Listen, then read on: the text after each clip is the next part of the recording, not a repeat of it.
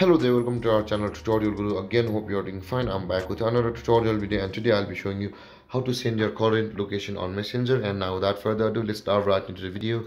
But before that, don't forget to like, subscribe and hit that bell icon for more videos.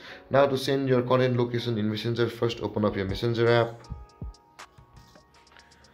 And after that, open the chat box of your friend or the person to whom you want to send your live location or send your current location. For me, it will be this one. You can see I have already sent a live location. Let's tap on stop sharing.